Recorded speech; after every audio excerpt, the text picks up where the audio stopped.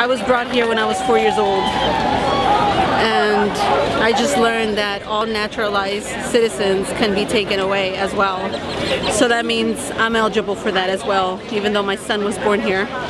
And it breaks my heart to see these children who are asking for asylum. They're not criminals. And asylum is not a crime. It's a human right. And people need to understand that they're not fleeing their houses to take our jobs. They're fleeing their homes because it's not safe. So they are fleeing because they need our help. It is unhumane what they're doing, what we're doing, what this administration is doing.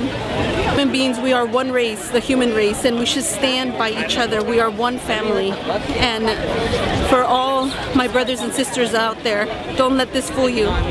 I'm with you, regardless what color, race, or religion you are. We are one, and we are the human race. Thank you.